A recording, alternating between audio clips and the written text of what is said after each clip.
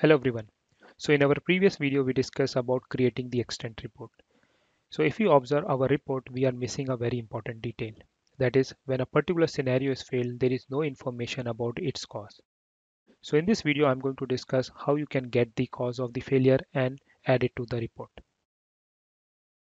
So first let me put a debug point inside our after scenario method and run this in a debug mode.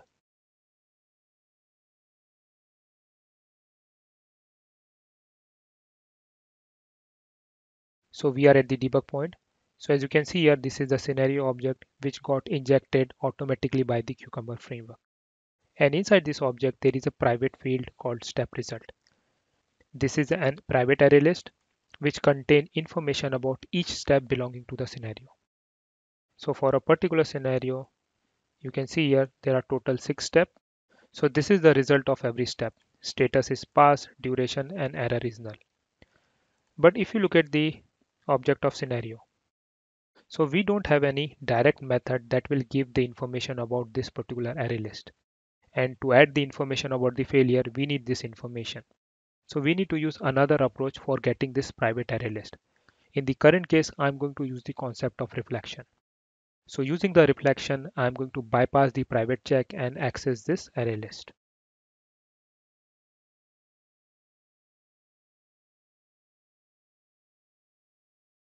So inside our custom extent reporter, I'm going to add one more private method. The return type of this method is string and the name is get error message.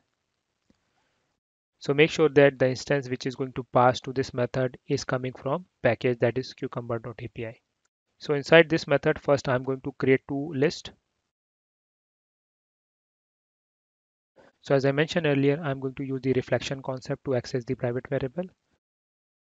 So here I will use scenario dot get class dot get declare field and the field name is step result. As you can see here, this statement is going to throw us checked exception, so I will use try catch block. And the return type of this method is of type field.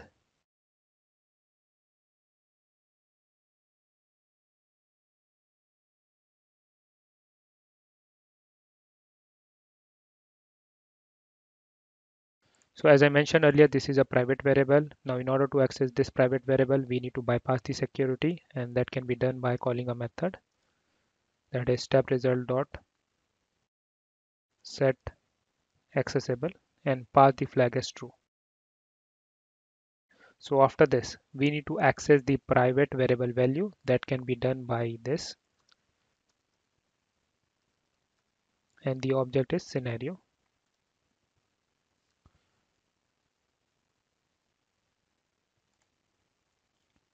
And I'm going to typecast it to a list of result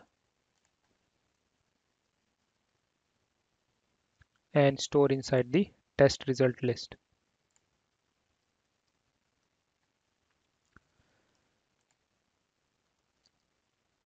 So after this, we are going to filter out this list and create a sublist. The sublist will have only failed step. So let me put a if check here. If result list is not equal to null and it's not empty.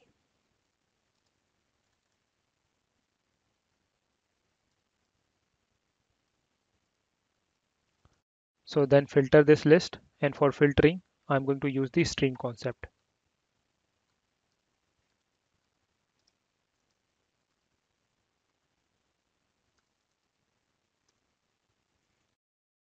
The filter criteria I'm going to define with the help of a lambda expression.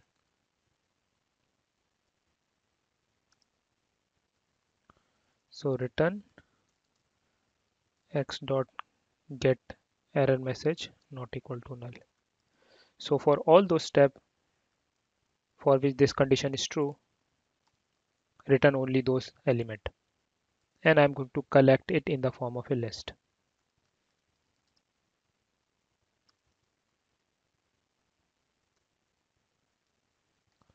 And store inside this second list, that is failed step list.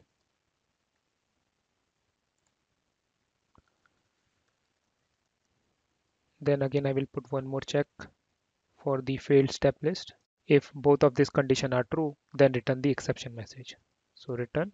So return failed step list dot get of 0 dot get of error message. And in other case, just return the empty string. So I'm going to use this method inside our create test method. Let me create one more string variable.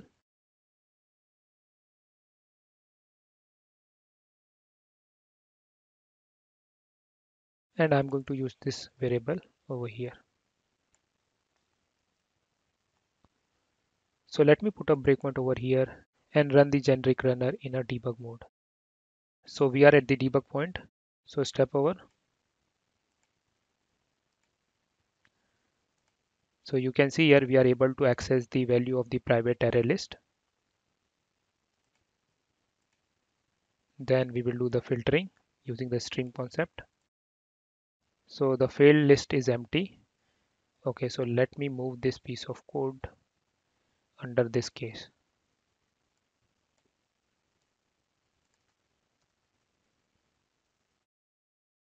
And rerun this in a debug mode. So it has hit the debug point. Step over.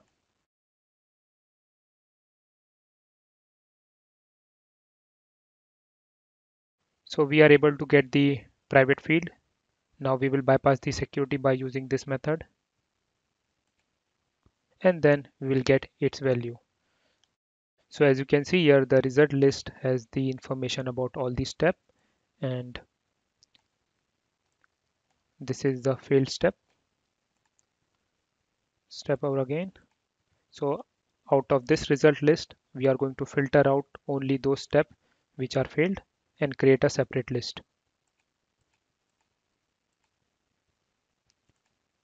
So inside the failed step list, this is the step,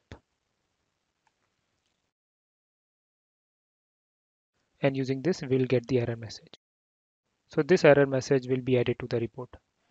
And let me just disable all the breakpoint and continue with the execution. So the execution is done. Let us check out the report.